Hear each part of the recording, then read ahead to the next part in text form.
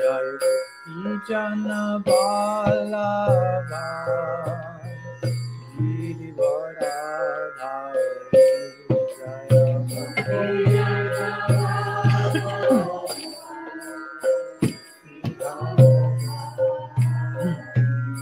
Jaya Jana Balava Girivara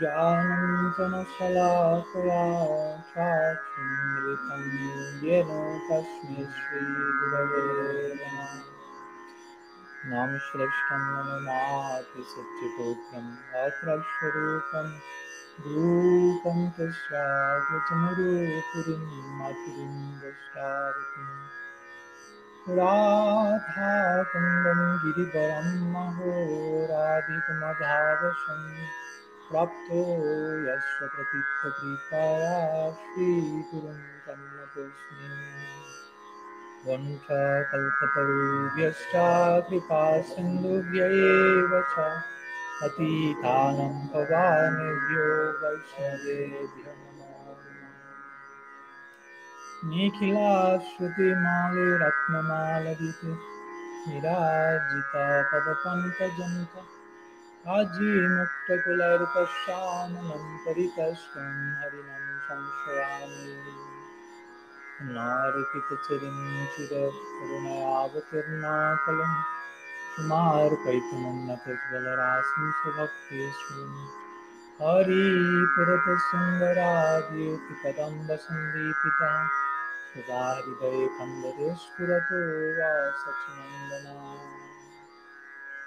Janalambita Vijjo Kanakavadatu Kirtanai Kapitaro Kamalaya Takshu Vishwambaro Dijavaro Jugadharma Kalu Vande Jagatpriyakaro Karunavataru Naruni Shakti Swarupa Gauranga Suridaya Cha Bhakta Shakti Pradanaya Gadadhari Namaste He Krishna Karuna Sindho Dinabandho Jagatpate Gopesha Gopika Kanta Radha Kanta Namaste Radhe Vrindavanadishe Karunamrita Vahini Kripaya Nijgadajjadasyan Maham Praviyatam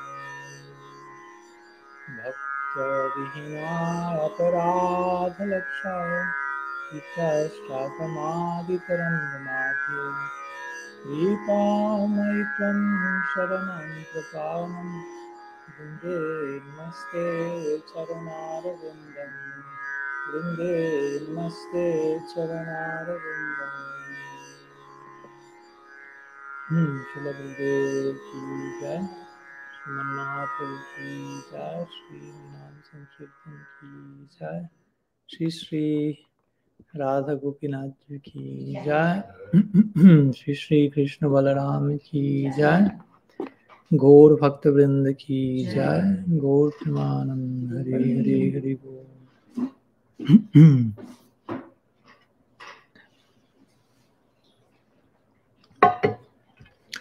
So,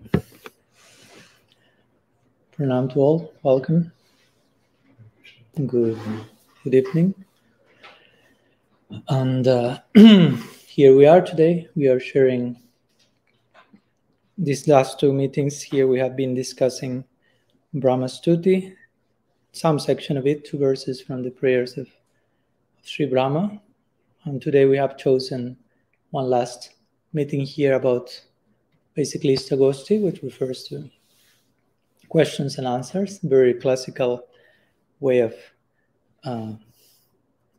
acquiring knowledge as it has been presented in our tradition. You pay attention to the Bhagavad Gita, Srimad Bhagavatam.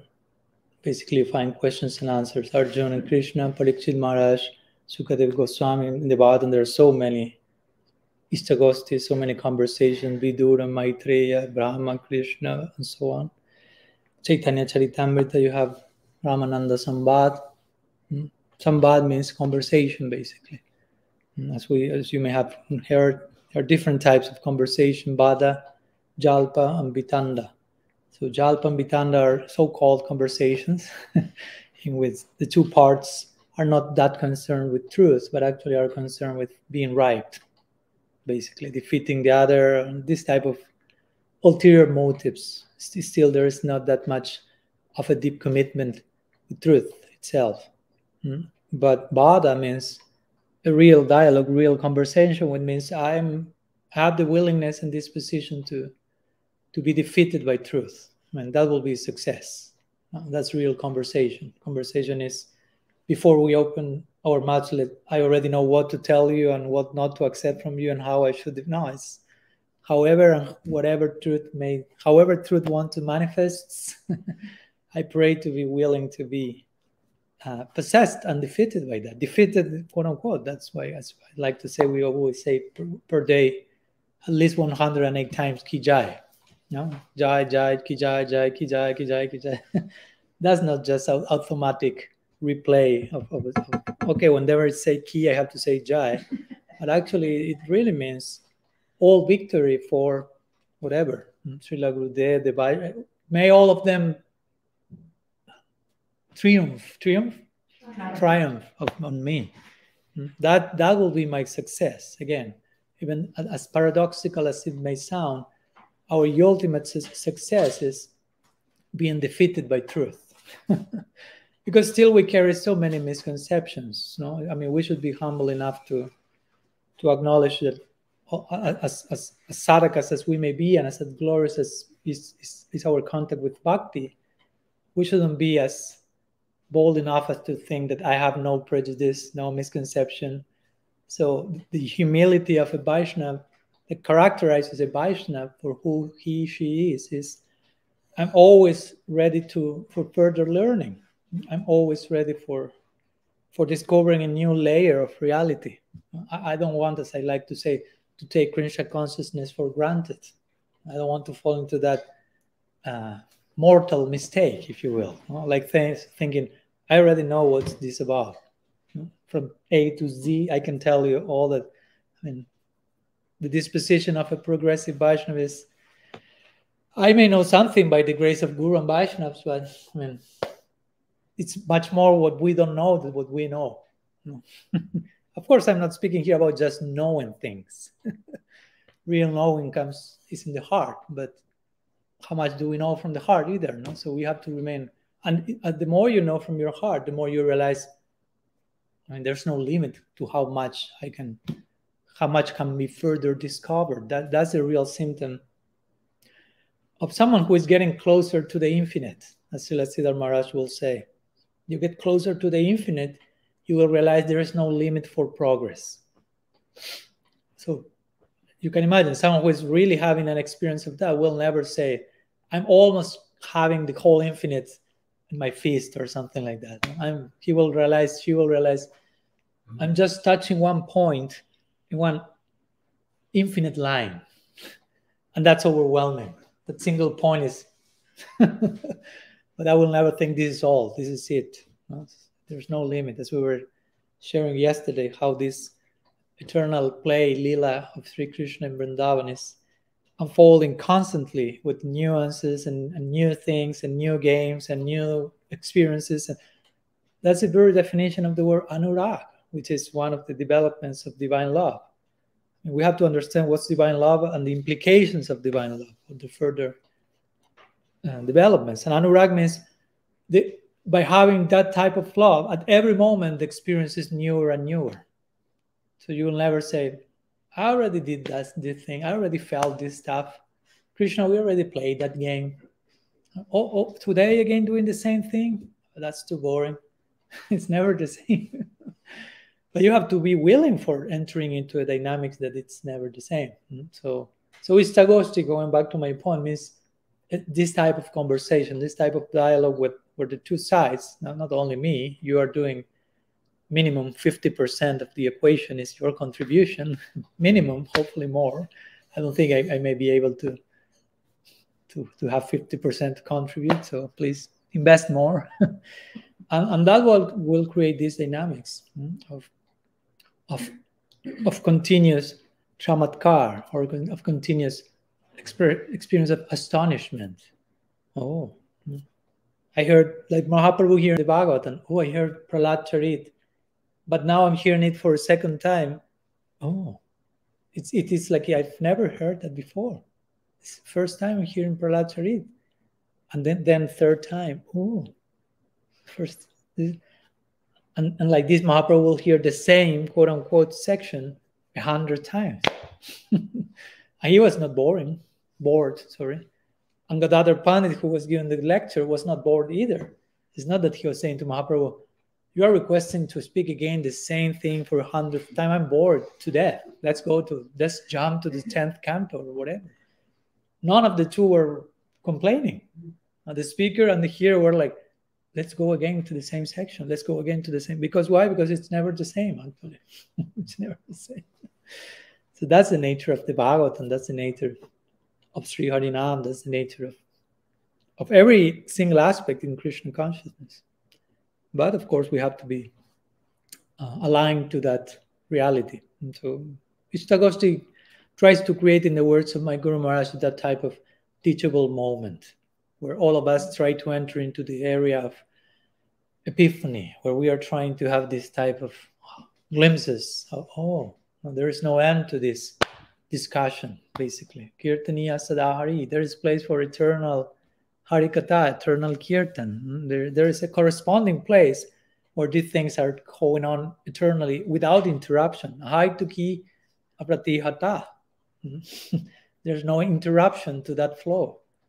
I mean, here we are having glimpses of that, but still some interruptions are there. Not that anyone to blame outside of us, but just we ourselves sometimes become our worst enemies.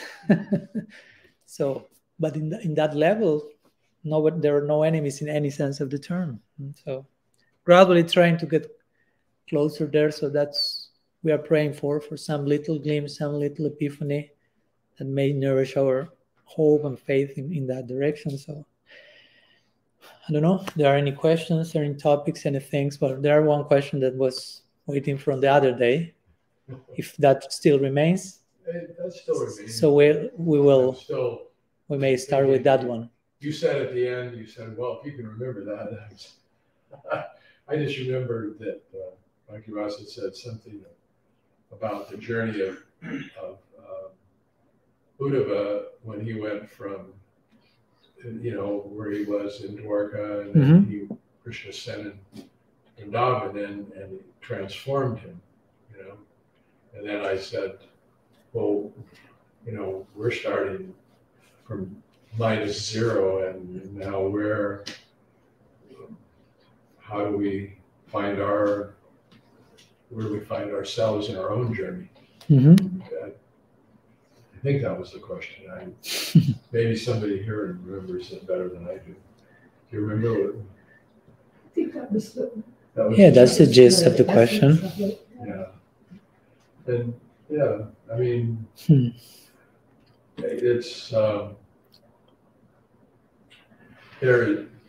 there's so much to learn. Like in Bhagavatam class this morning, as the topic was Brahmaji and how he read the Vedas 3 times so that he could make sure that he got it, and so, like all of us, I mean, we have some very high IQ people and just some people that are just like, we can read, So we all have our, I guess, our particular relationship with Krishna and the whole philosophy. So how to find, I guess basically how do I find my place in it? Would be my basic, deepest question, you know?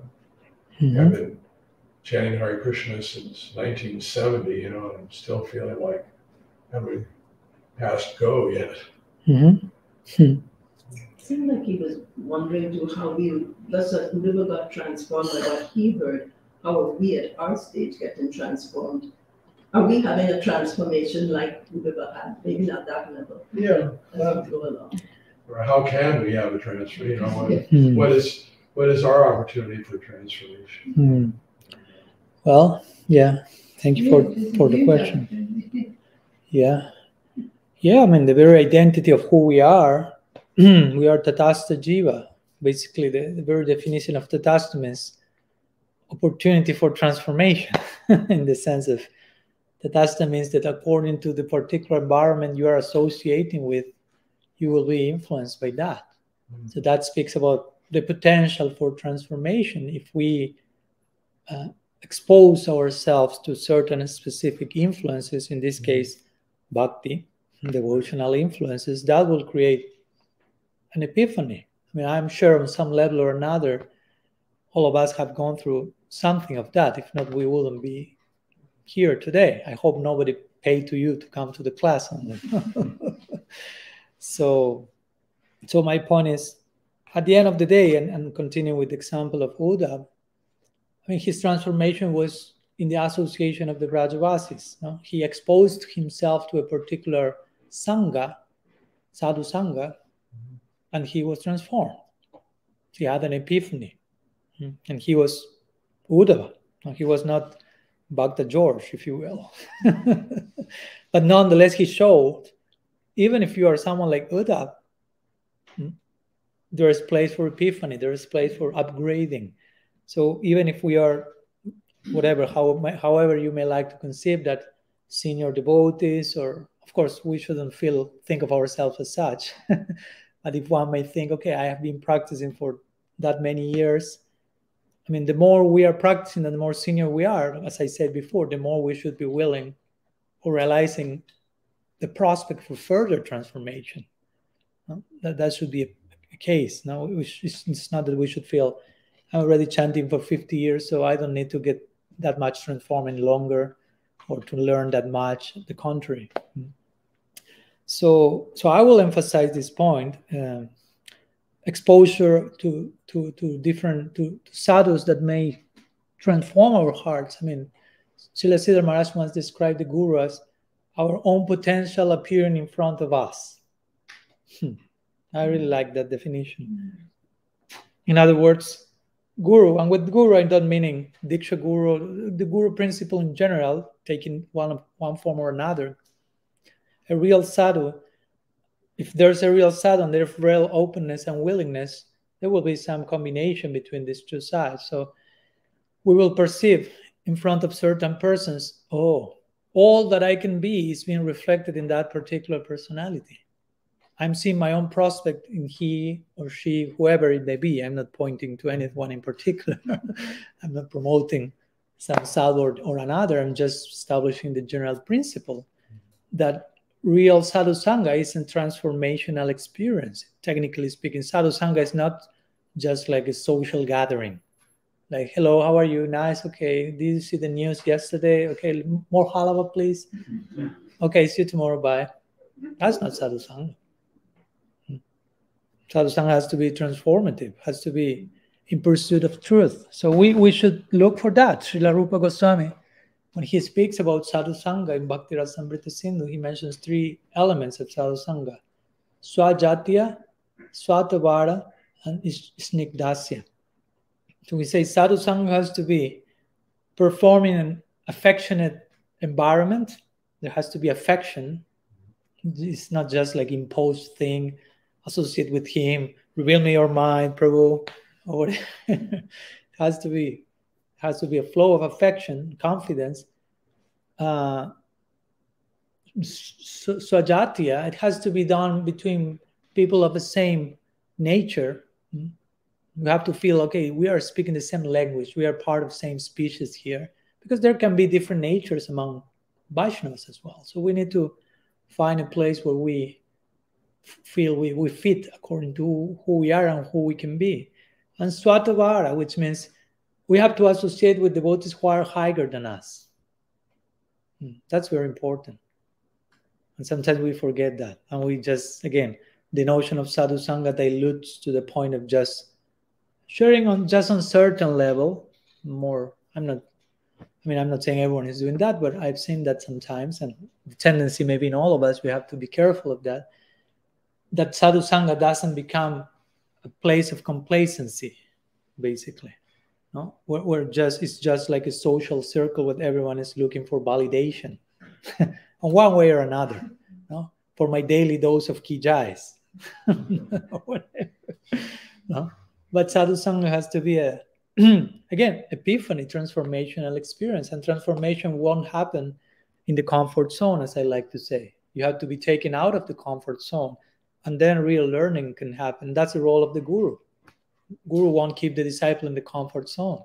Guru will challenge the disciple by his, her instructions, words. And the disciple is someone who is willing to do that also, to be taken out of the comfort zone. Again, in an affectionate way, Dasya, in a certain intimacy, but it's important that these very foundational, preliminary notions are in place, because if that's not accepted, we cannot continue the conversation, basically. So it's important that I'll ask myself, like sometimes people will ask, so who is my guru? Where is my guru? I've been searching, but I cannot find him or her, whatever.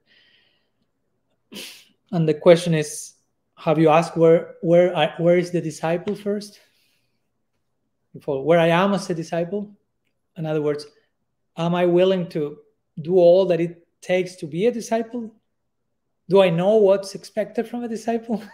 Because if I have no clue about that and I'm looking for a guru, probably I will never find him, although it's here, because the disciple has not yet arrived. So these things are a way of trying to, and again, this is not a black and white thing. It's not like you are disciple, you are not disciple. There are so many levels of discipleship. No? We can begin with some degree of that, but that has to be matured and upgraded in time. All of us, no exception, as a natural thing, not as a imposition, superficial imposition. Srila Prabhupada said Krishna consciousness is not a superficial imposition. So it's important to find ourselves. First, we have to find someone who reflects all that we can be. That's the best way to find ourselves. Find someone who reflects your potential. We cannot just find ourselves by looking at ourselves. That's not the method. It's not just look inside and find yourself in every sense of the term. No. Why over and over again Shastra is emphasizing having Sri Guru, Diksha Guru, Siksha Guru, Sadhu Sangha over and over and over again as the birthplace of bhakti. So that's an important point. And again, we have to know how to play out the implications of that. So Sadhu Sangha means I expose myself to certain personalities who touch my heart, in relation to whom I see myself in all that I can be. I see those sadhus and I feel, oh, I would like to be that. Not like imitating them, but just like, oh, I feel attracted towards where they are. Even though I don't have a clue where they are. It's not clear for me, but somehow that's attractive to me. I don't understand even everything they're saying, but I want to go there. Like I remember once I was giving one lecture in Argentina, and it was more introductory lecture. I mean, at least I thought I was giving an introductory lecture. And the audience were mostly yoga students. So after the class, I asked their teacher, who is a devotee, like, how was the class for them? I mean, was it okay? What do you think? You know them better than me. And she told me something very funny. She told me, but very, very interesting. She told me, I look at their faces, Maharaj, she told me, and their expression was, I don't understand anything, but please do not stop. I thought that's a good way of putting what's the epiphany we have in front of. I mean, I don't want to put myself as a sadhu there, but somehow what she said corresponded with the experience that we should have in front of a real sadhu, which is sometimes I may feel this is way beyond my head, and I am not sure if I'm grasping everything, but there's something that is telling me, continue, don't stop. And I want to be there and I want to go there. It's not that I want to copy that person, but I feel attracted to follow that person. And like Uddhava, when he saw the level of devotion of the Brajvasis, it was like, that was transformational. Yeah. So if we see, devotees doing service and,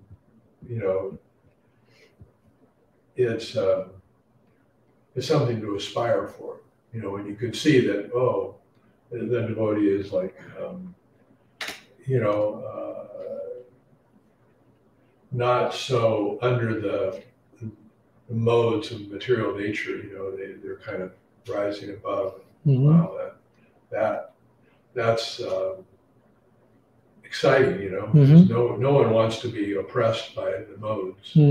Yeah. I don't think anybody here does. But yeah. And on top of that, I will say when we can have a glimpse of the positive attraction that those devotees are having towards serving Guru Krishna, because of course it's not only about getting freed from the modes. That's just like a byproduct of bhakti. I get the point, of course. On one level, we may really need to be free from the modes, and that becomes like our goal. But at one point, we will realize, in comparison to what's actually the goal of bhakti, getting free from the modes is almost like a joke. I mean, I don't want to downplay that, but on one point of our progress, that's no longer a concern. That will be just like the natural consequence of absorbing in bhakti. Because you became so much absorbed in the nirgun playing, the playing beyond the modes, that at one point the modes are no longer operative, and you forgot that there's something called the modes of nature, basically, because there you are tied by another rope, not the gunas, but the rope of affection. And Krishna is tied by that rope as well, as we spoke yesterday. So yeah, we need at the end of the day, we need to discover. I mean, if we are really longing for that change and progress, which I, of course, value that you express that honestly, that's half the way already to have the courage of expressing. I mean, I want change, I want to progress, and I feel the need to grow. I mean, that's a lot, because sometimes we may not be willing to acknowledge that, although we all know that that's how it works. So, but yeah, at the end of the day, is finding those personalities that will embody our ideal, basically, our ideal of love for Krishna, our idea of pure devotion personified. We need that so the process becomes real. Our goal is prem, but what's prem? We can say divine love or these things. That what's our experience of that? If we are not there, our experience will be proximity to those who are there. And even we are not there, to be close to those who are there, that's already an experience into itself. I mean, someone has prem, I don't have prem, but I get closer to those who have the experience of prem. I may not have the experience of prem, but I will have the experience of someone who has the experience of prem, which is a whole experience unto itself. And probably that's what I need to have eventually the experience of prem. We have to begin somewhere. And that's the very idea of sadhu sangha. That sadhu or sadhvi will have a particular emotional disposition for Krishna, and that eventually becomes contagious and we will find ourselves affected by that somehow or other, and wanting to make the necessary changes we have to do in our lives because we feel a commitment with that person, natural and not forced, natural. I feel so inspired by that particular person or those particular personalities that I'm empowered by their example. And I end up doing things that I could never have thought I will be able to do. And I can change things by their empowerment, by their inspiration. And of course, my effort that comes by their inspiration.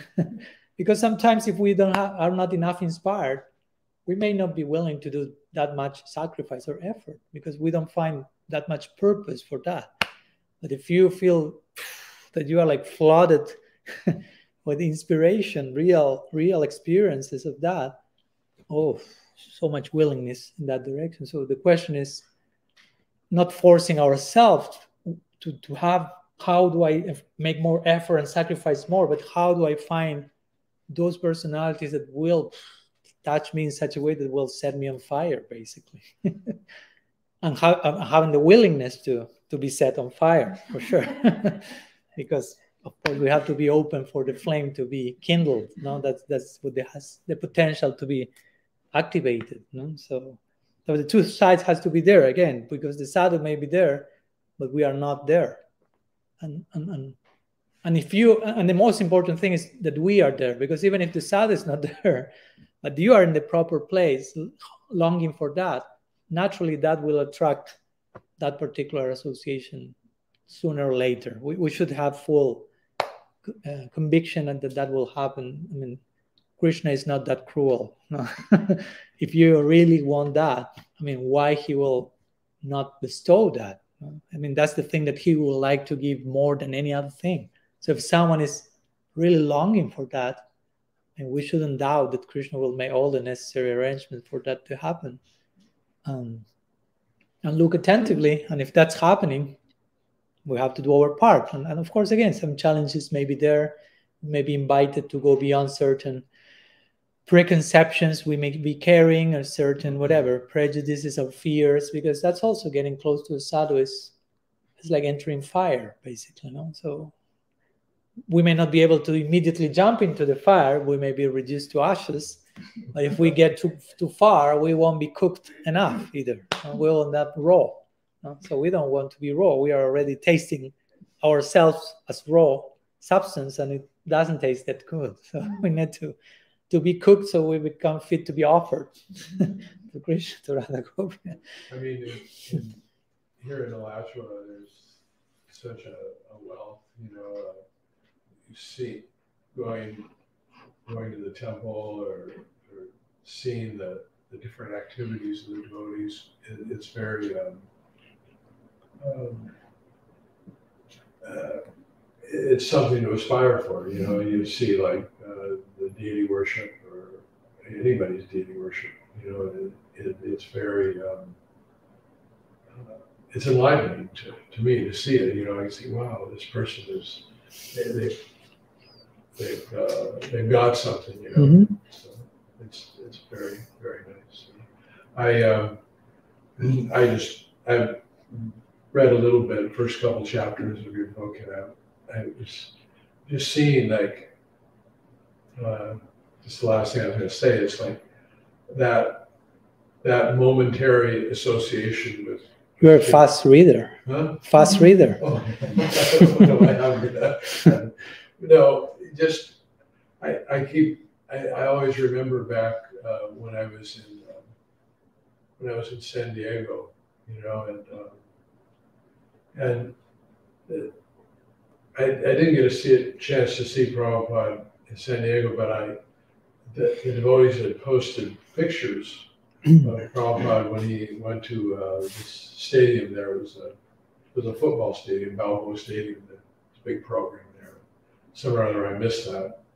But I constantly remember the fact that just that, few moments association of seeing Prabhupada, from that point on, all of my material designs just they ended. You know, nothing worked anymore. So there's an example of association. So it's and on another level, just being with devotees, you know, and just seeing their individual devotional activities, and then going back to the original thing of Uddhava going to Vrindavan, you know, there, wow. So we have that opportunity. We should take advantage of sadhu sangha. But of course, I will say that there are, again, the degrees of sadhu sangha. So there is a more, if you will, generic appreciation of sadhu sangha, and it's good that we appreciate every devotee, what they do, their service, their sincerity. Also, it's nice to, at least in one way or another, to have a specific relationship and commitment with certain sadhus through which we learn and we serve and we inquire and we feel that specific connection, be it Srila Prabhupada and whoever one feels that connection with, because bhakti requires a specificity. No? We appreciate all Vaishnavas, but also we try to, there is some specific commitment in connection with certain sadhus that will, especially how do you say, the Spanish word is coming in my word, not the English one. Flower, blossom. Among many, one will rise. Yeah, whatever. Yeah, thank you. You're being too poetic. Blossoming. It's okay. So then the always the question is how do we how can we be selective and be certain that what we're getting is valid and truthful and appropriate, you know, following Guru, Shastra, Sadhu, you know, because there is that whole element of, you know, there's controversies and different things that I stay as far away from it as I can, you know, but I'm also very careful, you know, about where I take my attention. So, you know, that's always an issue. Yeah, of course, we have to exercise caution. It's not that we have just to be naive and let's go everywhere and in the beginning, that's more the mentality, you know. Let's go everywhere. It's okay. Everyone is devotee, and it's true. But in time, you realize, okay, there are differences of mood and opinion and adhikar, and you become a little selective, not downplaying anyone, just, as I mentioned, Swajatiya, Rupa Goswami said, you try to associate with those who share a similar mood, which means not everyone will enter into that group. And it's not that you're being offensive or anything. So one has to pay attention, like, what do I need, in which stage I am? That requires certain introspection. What do I feel I'm lacking? And realizing the things, you start to pay attention and to be open about that and to see where do I find that. And also, again, one should be willing to, to accept whatever Krishna wants to manifest that, and it may be not in the place that I'm expecting or in the form I am expecting. So many preconceptions we may have. Okay, it has to be from an Indian guy or whatever, man, not woman, woman, not man, old, not young. But as I said the other day, Parikshit Maharaj was looking for his guru. And he was not thinking, my guru will be only a 16-year-old boy that has to appear naked. I don't think you have that type of preconception before when we're looking for a guru. But that was his guru. Of course, that was the external packaging. He went beyond that and realized, oh, here is Gurudev. So, we should take time. Of course, it's not that I'm promoting that you just surrender to a person after a weekend or something. Sanatana Goswami himself is suggesting you take your time, get to know the person, get to know yourself, and it takes time. But we have to Phalena Farichyate, just to judge the tree by its fruits. if you feel some genuine inspiration that is undeniable in your heart, because I mean, when epiphany is coming, that goes way beyond all the mental calculation and all things that we may be like, let's see, I have to hear from here, not from this person I've heard, this is whatever. It's okay, I'm not saying that, but in certain moments, you will have an experience that totally transpasses all those filters, and you feel like, oh my God, what's going on here? No. And you cannot deny, you cannot just like, no, this is not happening. And Krishna said, why not? You wanted that. It's happening. No? And it may happen again in a direction that you are not expecting, or yes, or the direction you may expect, whatever the case, it's not, that's secondary. My point is, if you're really looking for that thing, for that experience, you won't be putting conditions, how that should happen, in which way. I mean, that's secondary. Krishna Bhakti Rasa Bhavitamati Kriyatam Jadi Kutopi Labhyate. Chaitanya, Srila Rupa Goswami said, this is a famous verse that Srila Prabhupada said. I took from this verse the inspiration to name my society for Krishna consciousness. So this is a verse from Rupa Goswami's Padyavali, where he's describing Bhakti Rasa, or the experience of Bhakti Rasa in Raga Nuga Bhakti. And he's saying, basically, whatever you find that, in whatever and wherever and whenever you find that, take it. Like implying, he's not mentioning only if it comes in this particular packaging from this particular person, you can take it. If you're really looking for that, I mean, that's, and he then says, Tatra laulyam api kalam molyam. Laulyam, greed is the currency through which you can obtain this. The ultimate gift of Krishna consciousness can be only obtained through spiritual greed. And greed means if you are really greedy, and you're really greedy, and that thing that you are greedy for appears, you won't start to ask, but let me see if it's come from the packaging that I like. I mean, if you are greedy and that's coming, you will just jump on that. No second thought. So, so of course, we should be educated enough as to know what is expected to hear from a sadhu. I mean, we should not be that naive. Of course, the sadhu is saying, if a person is saying some weird stuff, we should be educated enough to realize this is not what I should be hearing from a sadhu.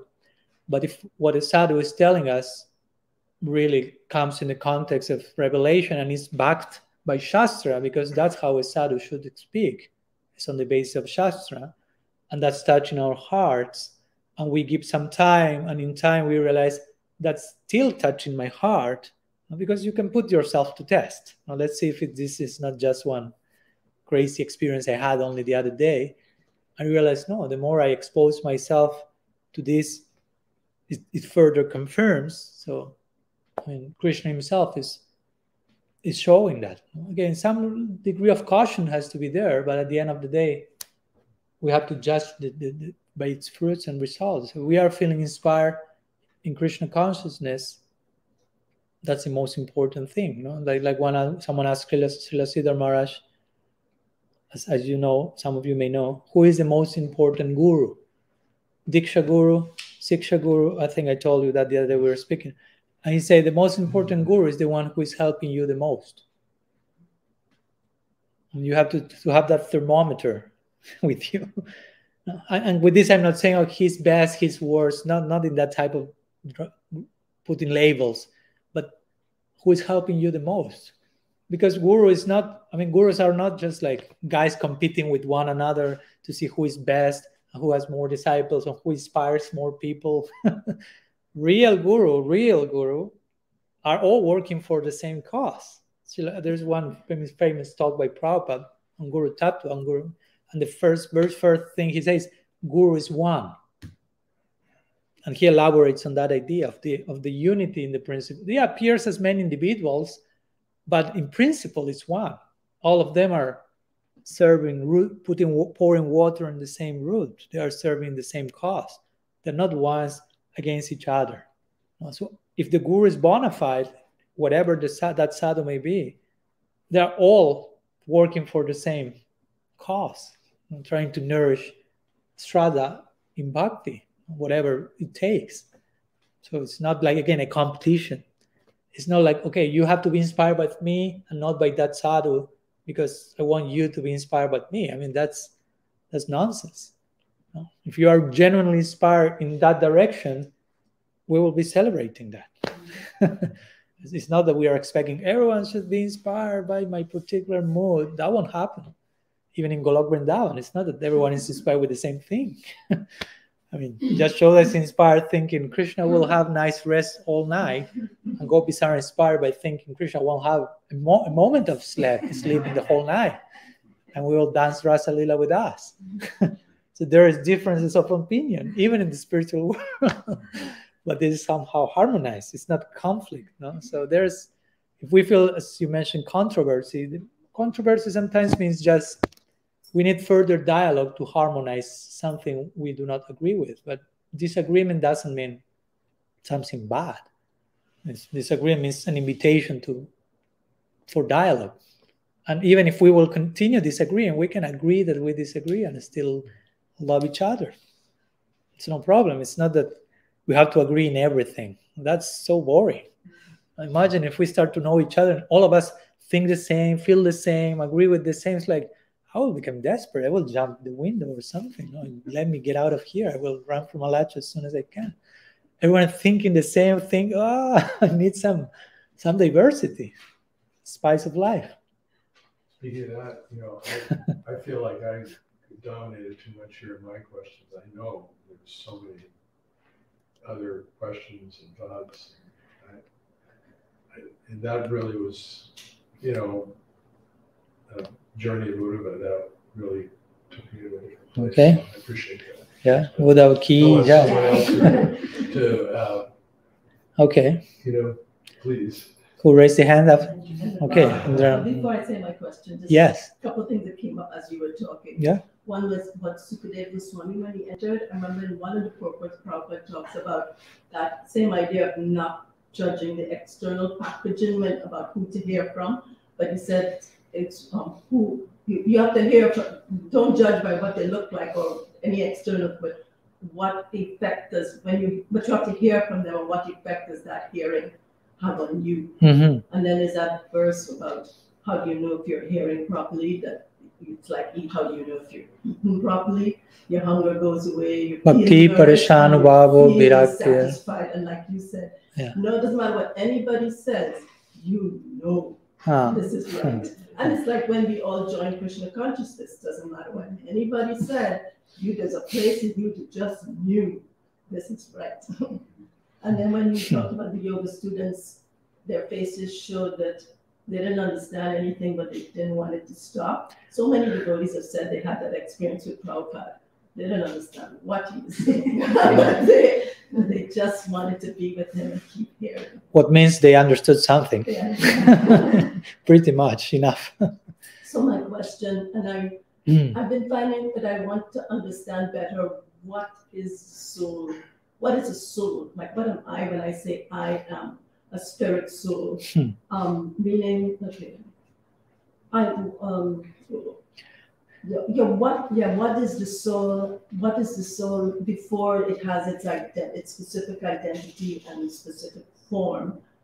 And is the soul doing anything, especially for somebody who is practicing the path of bhakti? What's the soul doing? Is it doing anything? Is it acting? And the reason this comes up for me is like if my mind throws up some disturbing feelings about something petty and insignificant, my tendency is to say, this is not me. This is my material mind, my false ego, my false personality reacting here. This is not me. I'm a being separate from the mind and the ego. I'm a spirit soul. And in that moment, I go, what is that exactly? And that's okay. I've heard from sadhus and shastra that means I am a minute but powerful spark of spiritual energy who is a person, who's conscious, has senses. But I'm also hearing that, but I don't have a specific identity or form yet. So like, how does that work? That you're a person with senses, but you don't have a form. And somehow I seem to need to conceive of what I am now at this stage, just to help with detaching from the material mind and false ego. And is the soul doing anything? Okay. Yeah. Well, I should say that maybe this is a question that's not askable. Like, I don't know. How back, Taco says about the G, when you're asking too many questions about GB told this person, don't keep asking too many more questions. You just have to practice your sadhana. And this was your first question, so now I cannot tell you that. We can't conceive of something. Yeah, no, but it's a very valid question. Thanks for asking. So, yeah, of course, I don't want to sound that I'm sending you to do homework, but in my book that I know you got it, I speak on that, and mostly in chapter 7, where I'm quoting the famous verse, Jivara Sarvahai Krishna Nityadas, Krishna Tatasta Shakti Veda Veda Prakash, which somehow describes the identity of the soul in a general way as eternal, possessing eternal, what in Sanskrit may be called Dasya, or a relation of dependence with Krishna, basically. So all souls have that connection with Krishna, with our source. We are dependents. We are servants of Krishna in that sense. We all depend on him. He's our source. So the point is that when we say, well, there are basically two questions. Does the soul act? I mean, there are many other questions, but mainly, yeah, the soul has capacity for action, kartritve, that's mentioned by Srila Jiva Goswami in Paramatma Sandarbha. He enumerates, if I'm not mistaken, 21 qualities of the Jiva, of the Atma, and one of them is that we have we can act, basically. Of course, sometimes we may hear, and that is also important to understand, sometimes scripture will say, I don't know, we don't have body, we don't have senses, but it's referring to we don't have those things in a material sense. Or sometimes we may hear soul is not acting, and that will refer to the sense of action that we experience in this world, that we will feel, okay, I am the whatever, no? Prakrite kriyamana nigunai karmani sarvasa ahankara vimudatma kartaham iti manjati. The very idea of ahankar means ahamkara, I do. And that's what we call false ego. So we may think, okay, false ego means the idea that I do, but it's false ego. So then that it means that then I do not do in my real ego. No, it doesn't mean that. It just doesn't mean that. It only means that in our conditioned state, we have a false sense of doership, in the sense of we feel we are the center and everything revolves around us, and we are identified, of course, with body, mind, sense complex, and we think that's who we are, and on that basis, that's false. That's not us. So who we are, of course, in general terms, we can say we are soul, but Krishna himself had this, I don't want to say difficulty, but he made this point in chapter 2 of the Gita when he started to describe Arjuna, what's the soul? And if you remember, mostly everything that he says is in negative terms, what the soul is not. Because it's so difficult to say what's the soul, in the sense that the soul is something totally, consciousness is beyond material experience. And if we have only had mostly material experiences till now, how can I describe to you something that goes beyond what you have experienced till now? Because generally when I describe to you something, I have to compare it with something you know. If I cannot give you a point of reference, what's the meaning of describing anything that goes beyond your experience? You follow? If I tell you, I don't know, I name some animal that you don't know, and you say, which is that animal? And I have to compare that with something you know. Because if I speak about the unicorn, we have been speaking about that these days, unicorns, and the possibility of them, about 8,400,000 species, whatever. Okay, you know a horse. So I may compare that, okay, there's something like a horse, but with one big stuff there. No? But if you don't even know what's a horse, for some reason, that starts to be problematic. And I will ask you, what do you know? A cow. So I will say, okay, a unicorn is not a cow. I also know dinosaurs. Okay, a unicorn is not a dinosaur. So I start to describe what the unicorn is by saying what it's not, because that's the only thing you can relate to. Similarly, Krishna in the Gita starts to say to Arjuna, actually to us as conditioned souls, the soul cannot be burned, cannot be dried, cannot be moistened, cannot be killed, because that's what we experience in the material plane. So all those things are not happening to the soul. But still, he's not saying anything about what the soul is, interestingly. And the very end of his description, he mentions one verse, where he says something about the soul in a positive sense. But it's interesting that whatever he says, he uses the same word 3 times. And the word is ascharyavat. He says 3 times, ascharyavat, ascharyavat. As you know, in our tradition, you will see this in many verses. 3 times something is repeated. Hare Nam, Hare Nam, Hare Nam, Aiva Kevalam, Kalo Nasti Eva, Nasti Eva, Nasti Eva. Sadhu Sangha, Sadhu Sangha, Sadhu Sangha, Sarva Shastra Ko, Lava Matra, Sadhu. Now, these 3 times repetition means emphasis. So Ascharyavat in this verse by Krishna means basically like wonderful. So when Krishna gets to say something about the Atma, he says, it's wonderful. Wonderful, wonderful. And that's what he says. Which for us may sound like, okay, no, thank you for flattering me that way. That sounded nice coming from Krishna. No, you're wonderful. Okay, thank you. He knows how to grab us. But yeah, what's the meaning of wonderful also? No? Because I mean, that's a word in one sense. And we say wonderful to so many things that are not the soul, are not that wonderful. So actually, when Krishna is saying you are wonderful 3 times, actually he's speaking about the potential of the soul. Of course, the soul by itself in comparison to matter is wonderful, but in relation to all that the soul can be, that's really for Krishna something to be wonderful. I mean, Krishna is he's Rasik Sekar. You know, he's the highest connoisseur of a spiritual experience. So he wants to use the word wonderful in a cheap way. We may say wonderful to an ice cream or something.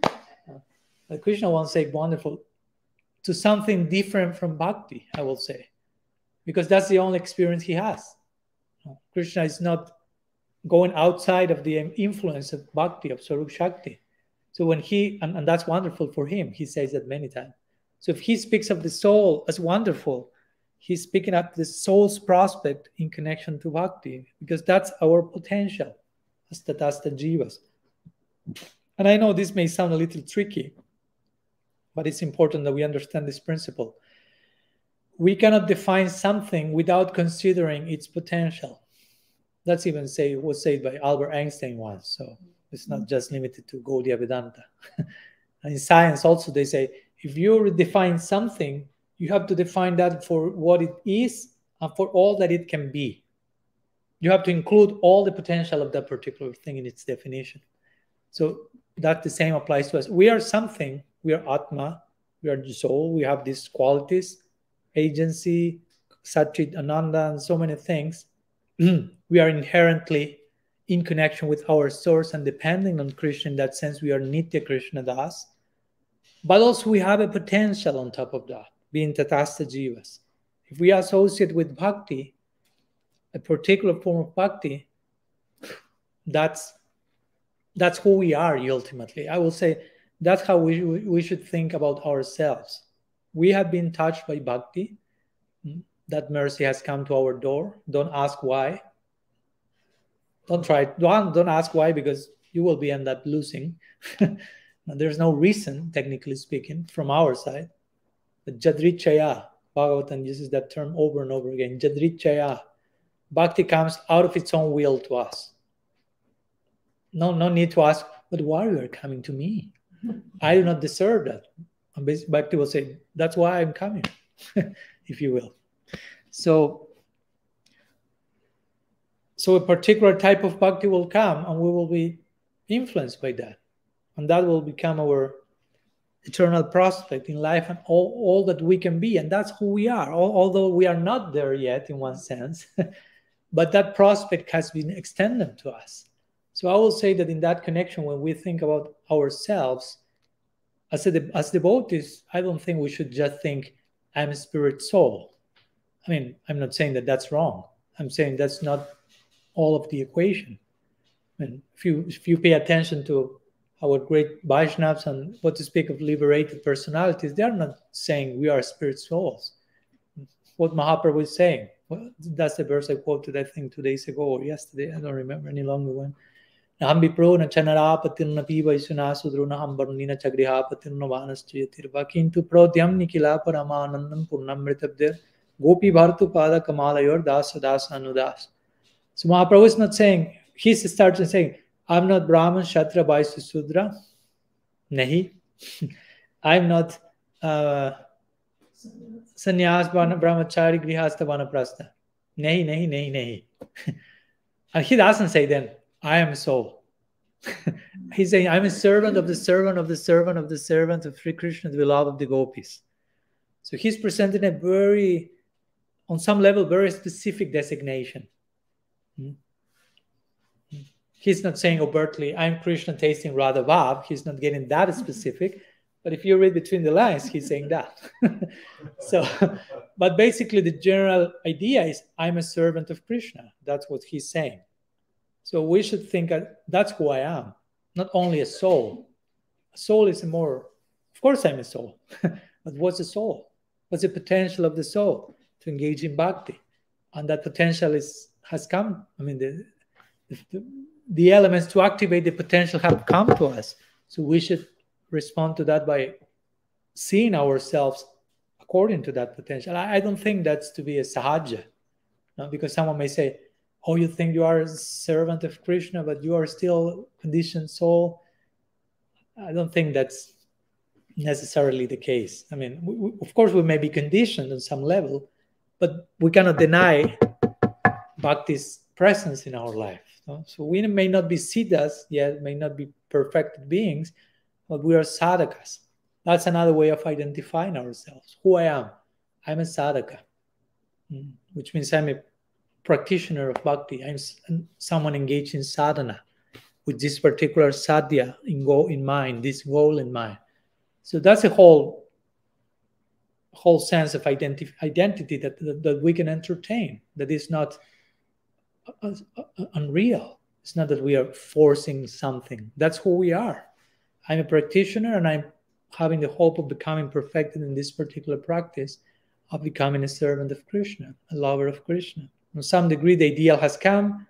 I'm enchanted by that. I have accepted that on some level. And then it's just a matter of time that it actualizes completely. So I would say it's better that we identify ourselves like that, not so much like, okay, this crazy thought is coming to my mind. You know? I'm a soul, I'm a soul, I'm a soul. I'm not the mind. I'm not the mind. Yes, I'm not the mind, but I can use my mind in Krishna service.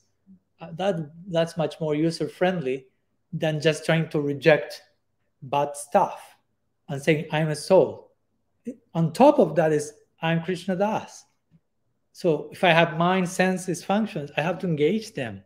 Krishikena Hrishikesh Sivanam Bhakti Ruchate. That's the very definition of bhakti. Use your senses for the pleasure of the master of the senses. Use your mind. And that's the topmost instruction in the Gita. The final instruction of the Gita is manmana. Manmana means give me your mind, Krishna is saying. Think about me. Do not just reject bad thoughts, but smarta vyasat tam vishnur, vishmarta vyana jata chit, sarve viddhi nisedasyure vakinkara. The essence of all scriptural advice is always think of Krishna and never forget him. So it's not just reject bad stuff in your mind. Try to absorb in Krishna. And naturally bad stuff will go away. So yes, we have a material body, material mind, but being sadhakas implies our mind, our body, our chitta becomes spiritualized. Nitya Siddha Krishna Prem Sadhya Kabunai Shravanadi Suddha Chitta Karayodhai. So by engaging, this verse is describing sadhana bhakti. By engaging in sadhana and receiving bhakti samskars, devotional impressions in sadhu sangha, our chitta, who is the storehouse for all of our material impressions, will become purified And not only that, but will be spiritualized. And all our body, and senses and mind will become spiritualized. That's the idea of bhakti. It's not just reject your body, reject your mind and senses because they are not Atma. Yeah, they are not Atma, but bhakti is so potent that can penetrate all the pores of your body and make them spiritual. That's why the body of great personality is put in samadhi and not burned, to indicate that body is totally spiritual, no longer material. And in that same body, that person is serving Mahaprabhu eternally in Nityanavali. So you can see till which point my Guru Maharaj likes to say, okay, on one level we have heard we are not this body, and there's a place for that. Or on another level, as sadhakas, we can think, I am this body, because this is a body of a sadhaka. So we can identify as a sadhaka and utilize this body, which means this mind and senses, because the body is made of that, in the service of Krishna. You need to identify as a sadhaka so you can use those things in the service of Krishna. If you are not identified with them, you won't be using them in the service of Krishna. So it's important that we identify with our body. Interesting. That's an interesting twist of events. In the beginning, of course, we are not this body because we were so engrossed in living a beast-like life. So stop. You are not, Prabhupada says, you are not this body. Stop there, please. Guys, stop. No more LSD, no more this stuff. You're not that. Okay. Red light, stop that. But in time, you realize there's place for thinking, I am this body. Because this body, Prabhupada said, you are not that body. You are not this body. This body means this body, as you think of your body. So when Guru is giving you mantra and kantimala and tilak, your body is no longer that body. Now it's another body. It's Siddha-deha. Diksha kale bhakta kare atma samarpana. Rupa Goswami said the same thing. Seva sadhaka rupena siddha rupena chatrahe. One of the three main verses describing Raga Nuga Bhakti. You have to serve Krishna in your sadhaka deha, with the body of practitioner. So you cannot engage your senses for Krishna's pleasure if you first do not identify with them. If you are just saying, I'm not my mind, I'm not my sense, I'm not my mind, I'm not my senses, you won't be able to offer them to Krishna. So Krishna is saying, please, connect with those elements and offer them to me. In that sense, if you dedicate your mind and senses to Krishna, in that sense, you are your mind and senses. We are our sadhaka deha. And when you fully play out your sadhaka deha in sadhana, you fully apply yourself in sadhana. Again, that sadhaka deha becomes so spiritualized that technically becomes your eternal body through which you will be serving in eternity. So you can see to which degree this body that in the beginning you are not this body can become your body for eternity. That's the power of bhakti in between. You are not this body, but with bhakti in the equation, that can be your body for eternity. Well, that's why we have all the pictures of our acharyas on the altar. The altar represents a portal into eternity. So those pictures represent they are in eternity in those bodies serving there. So yeah, bhakti is pretty user-friendly, as we like to say. No, it's not that we need to reject anything, but to, as you mentioned, this verse from the Bhagavatam, Bhakti Parishanu Bhava Virakti Ranjatra Chaisya Trikka Kala Pratpadi Manasya Jatasnata Tushti Pushti Shudapa Yonoghasam. Today I was just studying that verse also in Bhakti Sandarbha. Jiva Goswami concludes the whole treatise with that verse, with verse from the Bhagavatam, which says, like the same way that someone who is hungry when eating will experience simultaneously three things. Will experience some taste, some like stomach feeling, not that feeling, but the stomach is filled. Satisfaction, thank you, and eradication of hunger at the same time. So similarly, there are different interpretations of the verse, but someone who go through bhakti will experience prem, will experience darshan of Bhagavan, parishanubhav, and will virakti, which means detachment, because of the other things. In the same way, because of eating, you no longer have hunger. That comes like a byproduct. So similarly, by engaging in the positive, if you will, side of bhakti, which is positive, all is positive, naturally all these other things will come. So personally, I find that much, at least in thinking in my own, how I'm trying to deal with my own mind, if you will, it's not so much about like type of denial process, but just how do I become more skilled in using this? Because I mean, as we were speaking the other day, sometimes in order to see our brightest potential, it may be useful to glimpse at our darkest potential. So I don't think it's very difficult to think where our mind can take us in the dark side. We know which are those sections, and we only know one level of that. You can always get darker and darker. We don't want to go there. That's enough. It's enough dark. So you see, okay, my mind has such a potential of penetrating to darkness. If you will. Now, just if I use that same potential and power of penetration into another direction, where my mind can take me, and that can be such a vehicle. So that's the idea, trying to think in those terms. How can I maximize all that my mind can offer, so that can facilitate my ultimate goal? So it's not effective for me to try and think about the senses that little spiritual spark has. It's not effective for me to try to think about the senses that spiritual spark, who is the soul, has. Mm-hmm. Like it feels like it's still a separate thing. I mean, because it's not using those senses, or the only way it can be used right now is through the Siddha-deha, through this body. Is that how it is? Technically speaking, the Atma doesn't have senses. Oh, that's okay. That's what I wondered. Yeah. It is described in Shastra that the Atma needs a particular body to express itself, if you will, whether it be a material body or a spiritual body. So now we are materially embodied. So we have senses, mind, through which the Atma can express itself, if you will. And if that's done properly in connection with Bhakti in this case, the senses and body and chitta, this particular body, can get spiritualized totally. So being a spark of spiritual energy with consciousness, but that's why I was wondering, how can you have senses but you don't have a form? So you're just a conscious entity, and it's expressing itself now through this medium. And that's what you're saying. The most effective way is just to become servant of Krishna, and this is what I have to use to serve. Yeah, and eventually the more this general idea, because it's still to say I'm servant of Krishna is a general idea. It's not like the ultimate identity. I mean, there's so much detail of that, as I like to say, the devotees sometimes. And our process is so specific. Because if I ask you, what's the goal of life? Even I'm not asking you, who are you ultimately? What's the goal of life? Someone may tell what? Krishna Prem. Okay.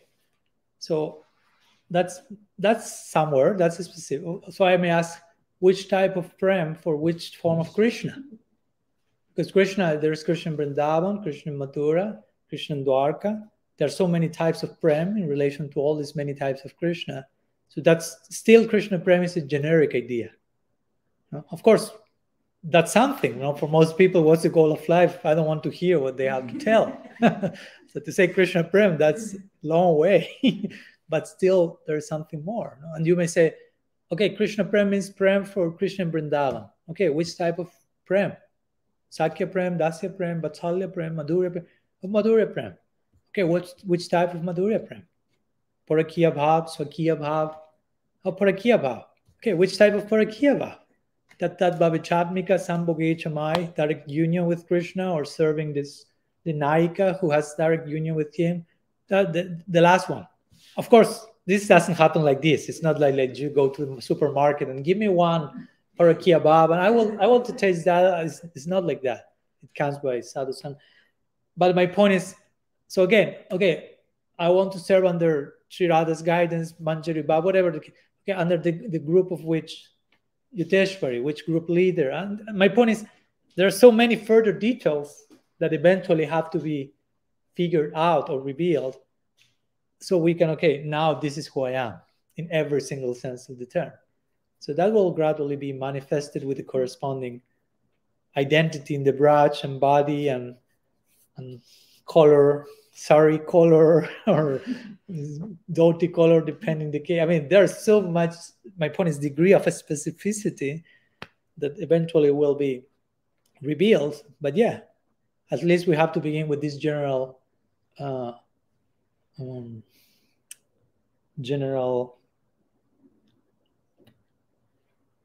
okay, not coming the word. Sorry?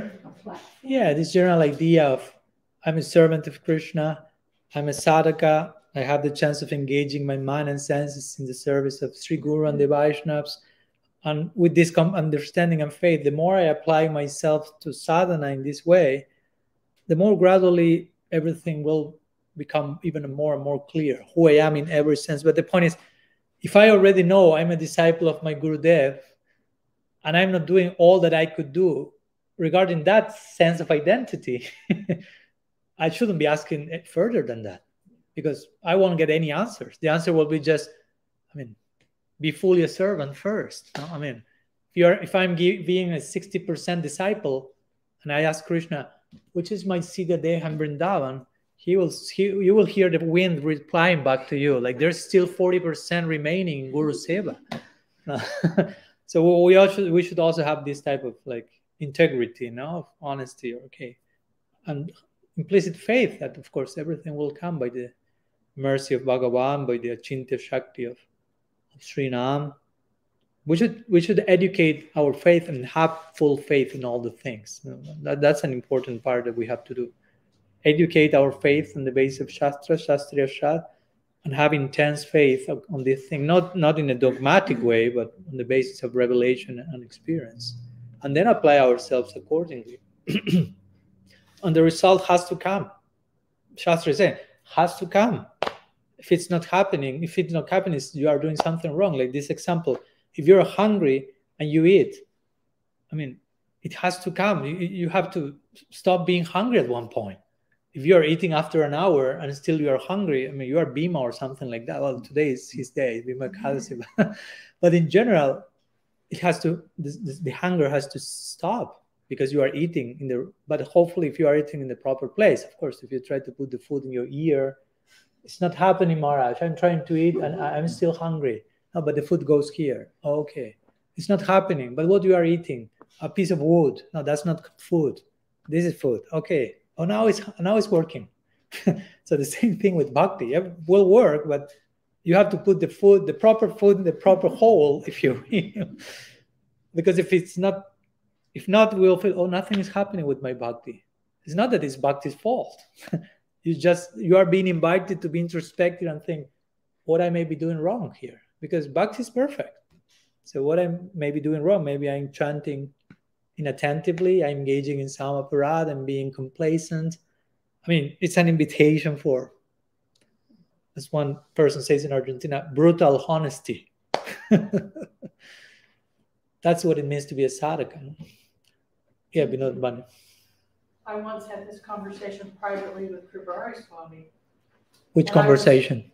I'm talking about Siddha-deha stuff, and I was speculating, and he just stopped me. He said, stop. He said, focus on Dasya to Mahaprabhu. Yeah. That's one of his classical points, which of course I appreciate, no? Because, yeah, our entry point to Gaura-lila is Gaura-lila. So the question is what we are doing about Gaura-lila, how much we are taking advantage of that, how much we are understanding that. No, these days we have been speaking about Gaura-lila some days ago, and hopefully we have had some glimpses. I had of all that Gaura-lila is and more. So the point is that it's not just to take for granted. Gaura-lila is just like entry ticket and then let's go to the real goal. No. And again, Gaura-lila entails my relationship with Sri Gurudev, me as a Sisya, as a disciple. How do I apply myself in Dasya towards Sri Guru and the Vaishnavas? Sometimes we want to skip the chapter and want the Madhurya experience, this whatever, quickly of Braj. But all the experiences in Braj are sustained on a foundation of Dasya. divine slavery, in the words of Srila Sridhar Maharaj. Everyone has that disposition there. So if you don't pass first that test, don't go for the PhD, if you will. No. First you have to prove yourself worthy in the eyes of Mahaprabhu, if you will, in the eyes of Bhakta Vrinda, Gaur Bhakta Vrinda. So yeah, my hope Guru Maharaj likes to say that. He says that if you get initiation and someone asks you, so did you receive a Siddha-deha? And you can reply, well, I received a Sadhaka-deha. Is that too little? And my Guru Maharaj will say, the more you apply yourself in your Sadhaka-deha, naturally the Siddha-deha will come. You don't need a separate process to attain that. I mean, Siddha-deha will come as a result of proper use of Sadhaka-deha, of doing all that you can do with what you have now. Because sometimes we enter into this idea that, well, I'm missing something, I would like to get that, and maybe going here. But maybe what you are missing is you are not doing all that you can do with what you have at present. That's a real question we should be having, doing with ourselves, before asking, maybe I should go here and there and take this and that. But the question is, with whatever you have now, today, Friday, whatever, June 10th, whatever day it may be, are you doing all that you can do with that, or you're not taking full advantage of that? If you realize, no, I could do it better. So, as my Guru said, stop there. And try to take, full advantage of the gift that already came, because it's a form of ungratefulness, if not. Krishna is giving something with a certain potential. We are not taking full advantage, and we are asking more. Krishna, a little bit more. And Krishna will say, but I already send you more. You are not seeing that. And for sure, if he sends us more, probably 5 minutes after that, Krishna, send me more. Because we have not learned to take advantage. So it's this idea of costless mercy and praying for mercy is a fine line. We can end up in abuse. Just more, and give me. And we are not doing anything, or not too much with what he's sending. So we can ask for mercy so we can take advantage of the mercy that already came. Instead of thinking something is missing. Yeah, something is missing. Myself doing my right part. So yeah, Gaura-lila can give everything. Harinam can give everything, technically speaking. When someone asks Sri Gaur Kishore Das Babaji Maharaj, can you reveal to me my Siddha-deha? And Babaji Maharaj said, that information is residing between the syllables of the holy name. Like implying, if your chanting has not revealed that to you, keep chanting. You're not chanting totally purely yet. And that's a big point. I mean, Srila Bhakti Pramod Puri Goswami Maharaj will make that point over and over and over again. Some devotees will go with these ideas, like something is missing, I want more, I want the real thing or whatever, and he'll say, Baba, please try to chant Sudanam. Are you chanting Sudanam? Are you avoiding all apparatu Srinam? Of course, coming from someone like him who's really chanting Sudanam, who is a personification of humility, I mean, it will really touch your heart. He was asking, Sudan, try to chant the pure name. And try to understand how everything you feel it's missing will come from that. But if you are not doing all that you can to chant the pure name, please do not come with this list of questions. Try to do your homework. And of course, get the association that will inspire you to chant the pure name, get properly educated to chant the pure name. It all converges in try to chant the pure name, and everything will reveal from that Chintamani, Nam Chintamani Krishnas. So we need, yes, sadhu sangha and so many things. So when we sit to chant, everything happens by that. Of course, Prabhupada said chant and be happy, and he was correct. But for that formula to work, we need to have certain sangha and certain shravan and certain nourishing. So we will chant from a certain place that will bring the nectar, if you will. So yeah, that's a fact. I mean, it's important to to not cheat ourselves in this connection. No? Because if not, we may just always think, I need something more, and I think not something more. And we may be going to so many places and getting so many things. And you will always still feeling there's something missing. Because again, the thing that is missing is this thing that was missing from the very beginning. And we are not accepting that and running here and there. It's a similar thing that what we do in the material experience. We are feeling something is missing and trying to fill that existential hole with money, sense enjoyment, and power, whatever. It's not working, something missing. And then we may think, okay, we'll hear from this side, well, we'll get this, and we'll read this, and we'll go there, and we'll still something missing because, yeah, we may not be doing our homework. As simple as that. No? So, yeah. No, thank you. So, 7:30, we are right on time on the legal Tatasta line. So we can finish here. I don't know if there are one last question before finishing. There are very burning questions that won't allow you to have good resting tonight. That's what I was thinking when I was there. Yes. It's always interesting to me, and I can never really figure it out, why this excessive need to know the Siddha-deha. Mm-hmm. Because if you found out who you really were, it's really no different than chanting because that's the ultimate goal. Mm-hmm. So I can't figure out why this, excitement about it.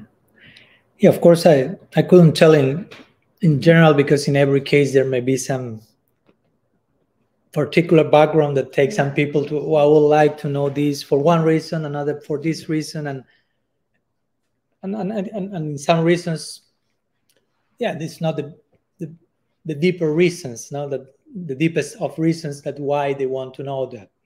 Yes. Actually, it's not the fact of wanting to know, but basically the real idea will be, I want to serve Krishna in such a way that there has to be a naturally corresponding identity for that to happen.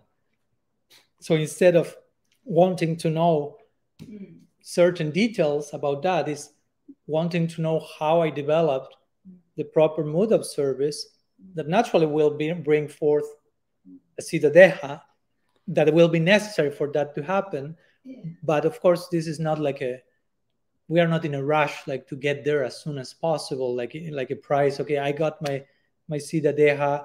Do you have your Siddha-deha not? Oh, I got mine, sorry. It's not that type of game because... That's what I'm talking about, because you bring up a good point though, about, if you have a certain thing, like you want to say, make Krishna's noontime lunch. That's all you think about. I mean, for me, that's very advanced in the way I live in this world. So I can understand that, but I don't know how many people are at that to actually make that connection. To be honest, generally not many people. I mean, generally Krishna himself is saying that, in the Gita, Manusyanam Sahasrasu, for many people, only a few ones are looking transcendence. From those, only a few ones attain perfection. From those, a few ones get to know me. No, so he's making the point. This is not a cheap thing.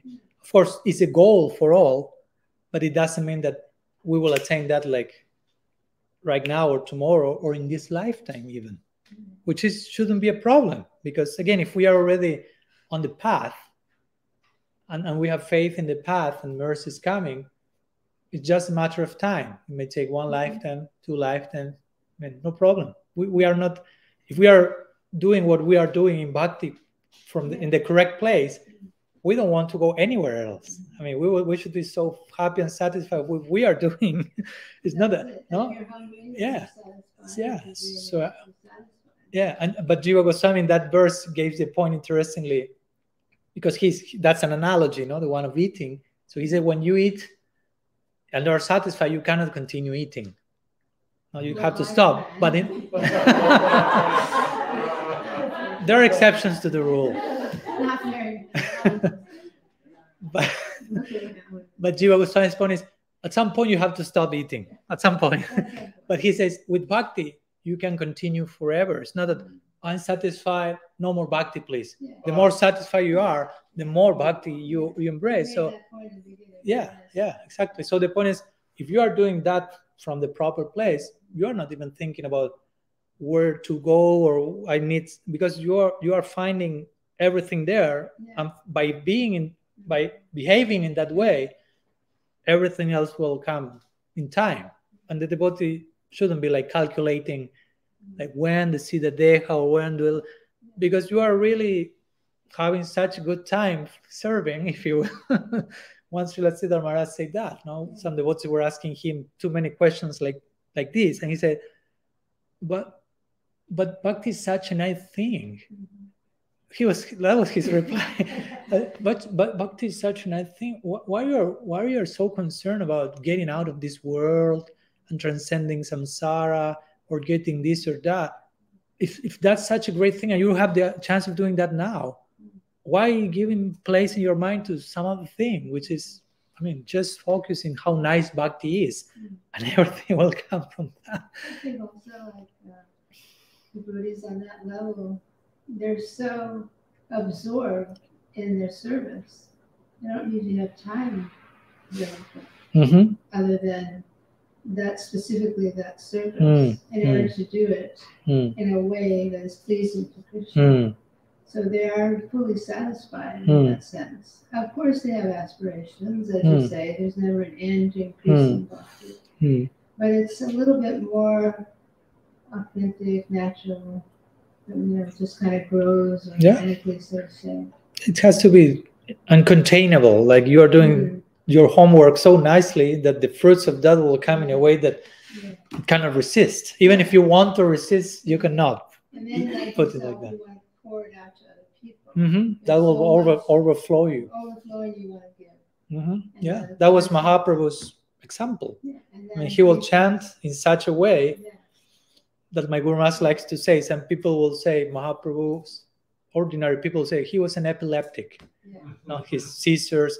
And my Guru Maharaj will say, but epilepsy is not contagious.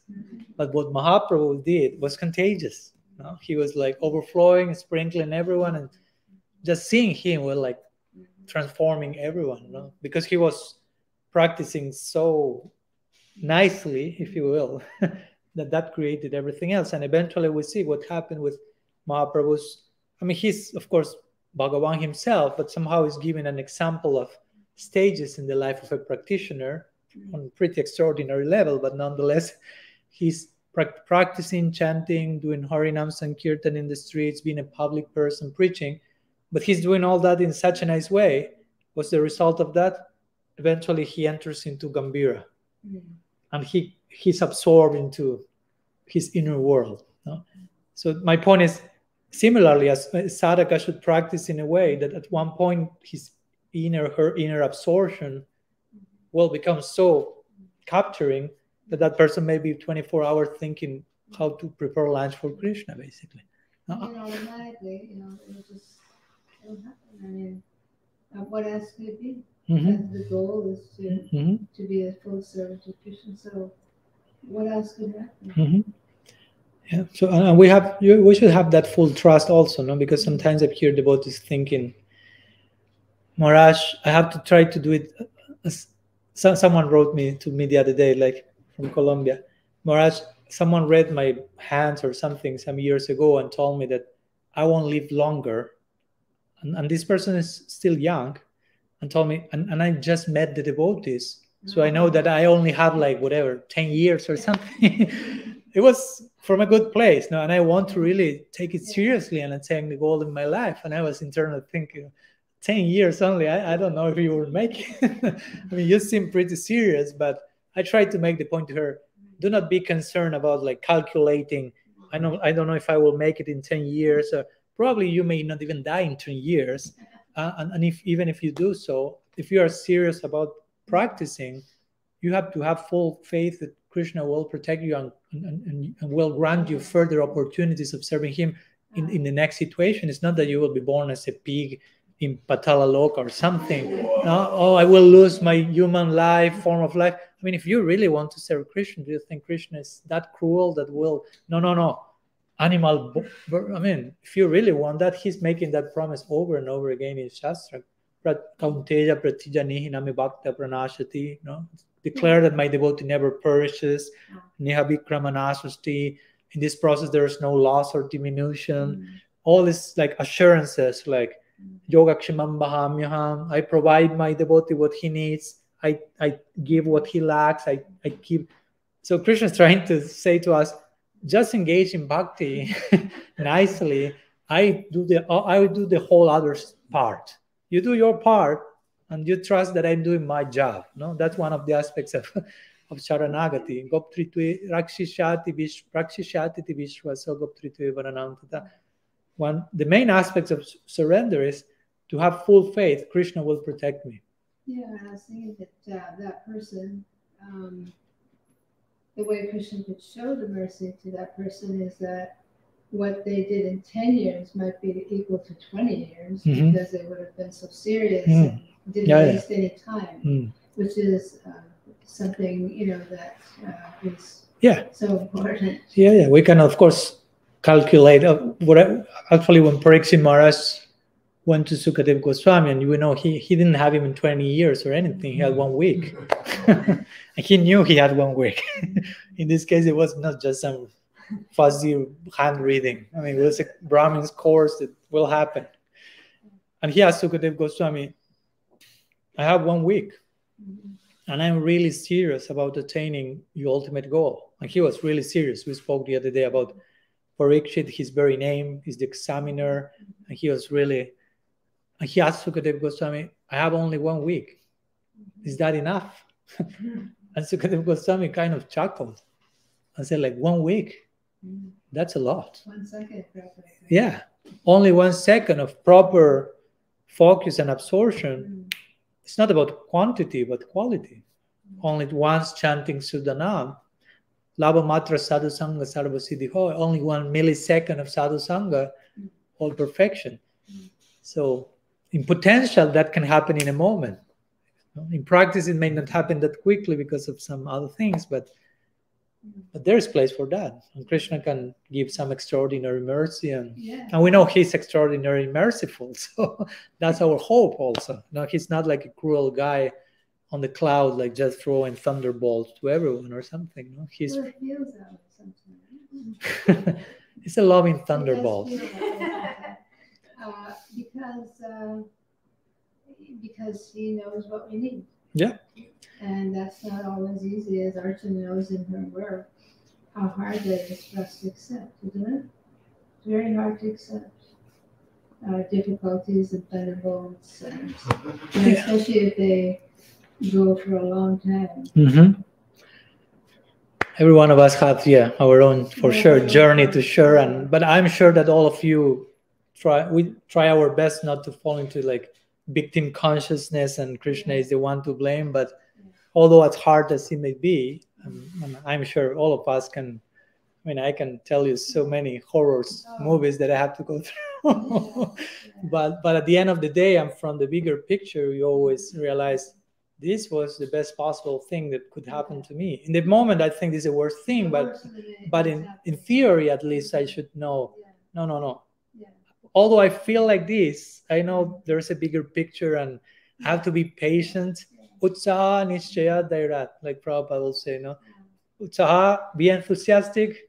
Upadeshamrita, 3rd verse. And one may say, yeah, but I cannot just be enthusiastic. Like, okay, I will be enthusiastic today. I'm trying, but it's not working. So nishchayat, no? Second verse is like, try to make some effort, no? With confidence, with faith.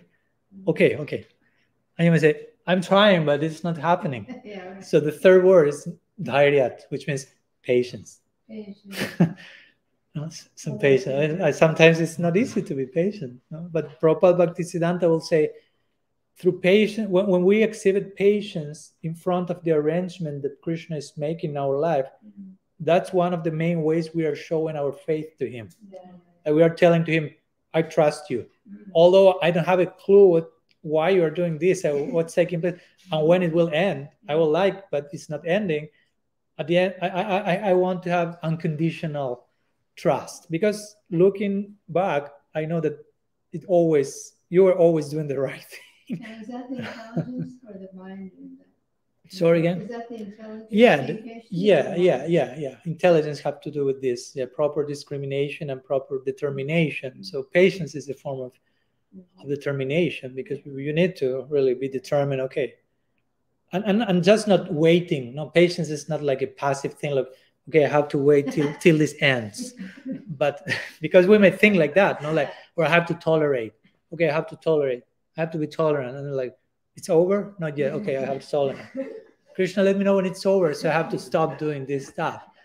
But that's not the type of tolerance that Mahaprabhu is asking. It's try to learn in the process of waiting. Try to learn the process of tolerating, because and the concept of tolerating, try to give yourself. He gives the example of the tree, which is unique. Bhaktivinoda Thakur translates Tarora Pisa as pure compassion free from envy. He doesn't say tolerance. Because why? Because the tree is mostly giving while tolerating. It's tolerating heat, cold, rain, someone who didn't find a closed restroom and is urinating on the tree. But the tree is giving shade, air, fruit, shelter, giving so much that at one point the tree forgot, oh, I'm tolerating this guy urinating on me.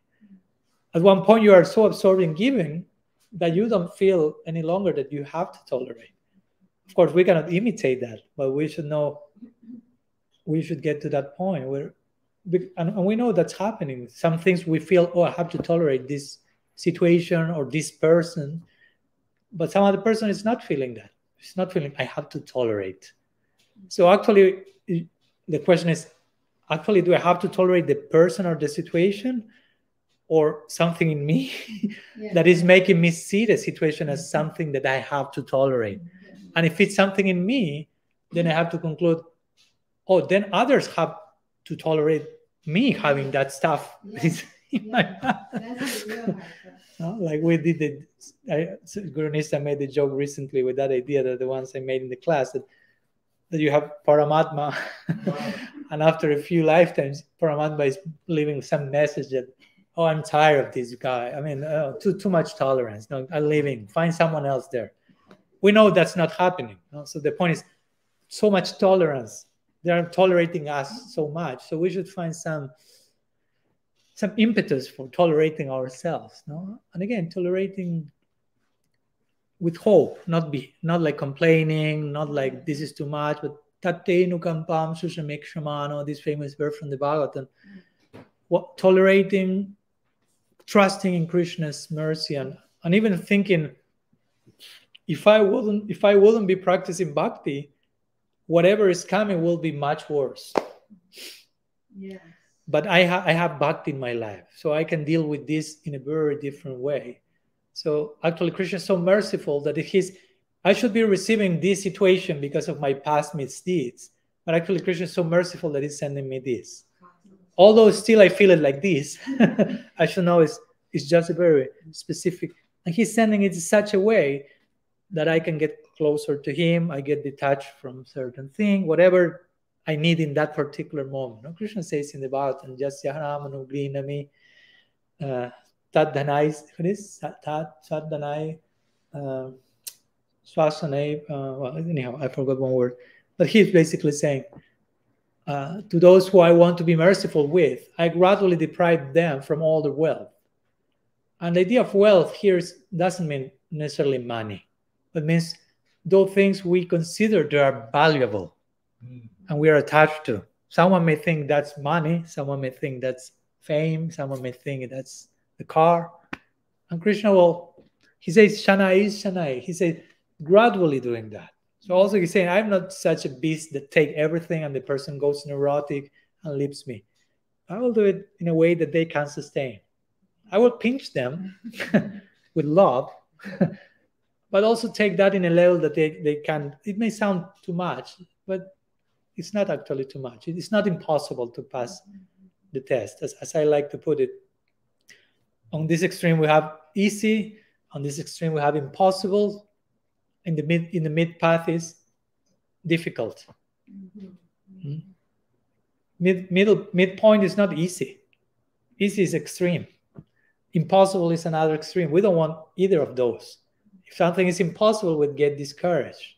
Oh, I never passed the test. I cannot do it. This is not for me. If it's too easy, we get bored. No. But if it's difficult, that's the just right level of challenge that I need to change and to go out of my comfort zone, being lovingly pinched. So Krishna knows the dose that we can survive through. So we have that implicit trust. He knows actually better than me what do I need. I don't have that clear, but he knows. So I have to develop that unconditional implicit faith. That's faith. That's all about faith. And again, it's not easy. I'm not saying easy. I'm not using the word easy. But that's not impossible either.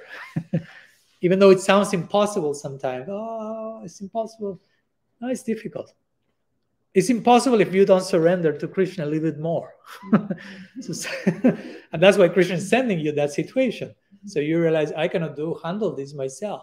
So try to surrender a little bit more than before. And then it becomes possible. So we have to see the thunderbolts as destroying our prison. So we had to see what? The thunderbolts that are coming and destroying our prison rather than hurting prison. Our entanglement. That is destroying that structure. That's I mean, sometimes the gurus describe us, like harder than a thunderbolt and softer like the lotus or something. So the rose. So the idea is there. Okay, there can be a thunderbolt, but the rose is there also. No? And rose implies affectionate, tender person, good, well-wishing. So even if it takes the form of a thunderbolt, and I think like, my gosh, it's killing me. But if you remember, but this is a person who loves me the most. So that puts everything in a whole different context. and the person who loves me the most sometimes will speak hard to us because they love us. And because they see all that we can be and we are not doing that, or because they see that we are walking to some cliff and they have to stop that, and they will just like, and we say, why do you spoke like this? And the person said, because I love you. Binding Krishna because she felt like she had to teach him. Yeah, that was out of love. No, she was not a dysfunctional mother that wanted to tie her son to a. No, so of course, the person has to be really our well-wisher. We shouldn't tolerate thunderbolts that are not coming from the heart. That's a separate thing. And sometimes we may have done that and it's dysfunctional. Yeah. But when we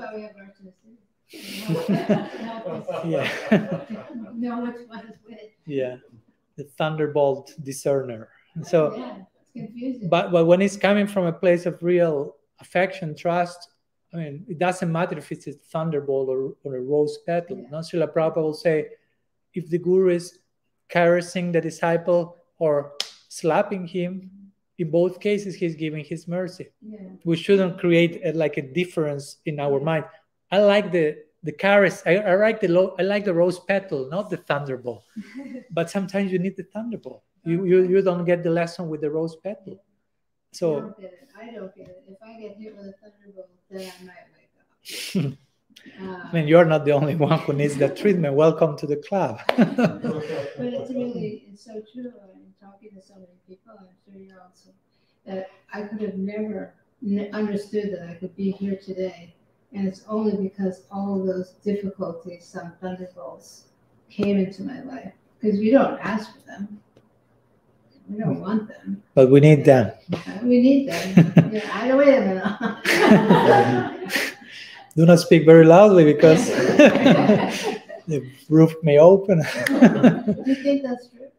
What? What we were just talking, that the roof might open, somebody's going to hear me if you start talking like that. I mean, maybe not literally, but no, yes. Yeah. Tell. Yeah. It was in Costa Rica. Okay. And, there are some powerful thunderbolts there. The scorpions. Oh, I okay. haven't even seen a scorpion. And somehow in my mind, it was the next to last night there. And I said, okay, Krishna, bring it on. Oh, you said that? Oh, Sumati. And I lifted up my sheet that night before I got into bed, and there he was. And the relation is reciprocal. So. And then it was like, then there was a huge spider an hour later. Then the next night there was another scorpion. I'm like, oh my God. Shut up, girl.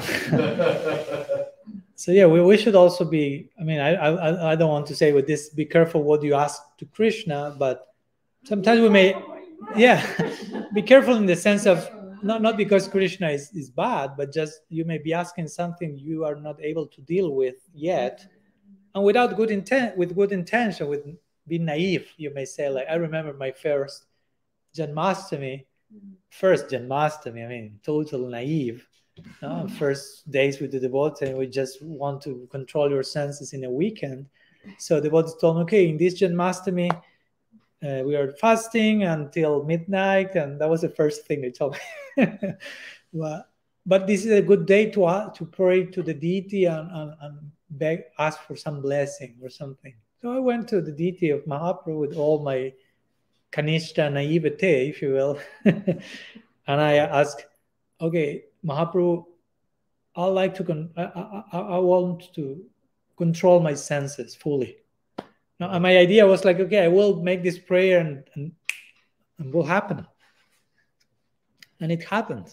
I mean, the prayer was replied. It happened not in the form of controlling my senses, but of realizing how little control of my senses I have. And that happened when? At midnight, when there was 108 preparations.